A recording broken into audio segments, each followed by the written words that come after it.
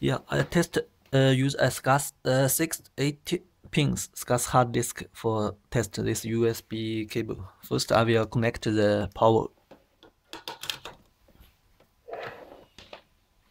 Okay, then connect to computer.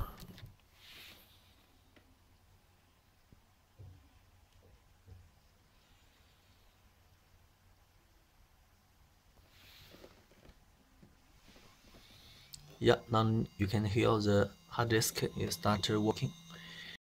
Now from here we can see something.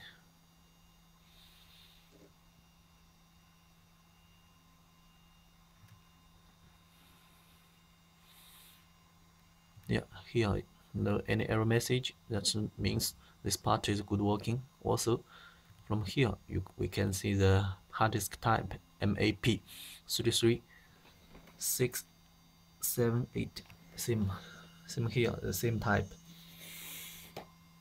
Also, from here we can see the G is my hard disk. I click it. Yeah, now I can see some files in my hard disk. Now I just put 8 files for test. Okay, yeah, from this hard disk.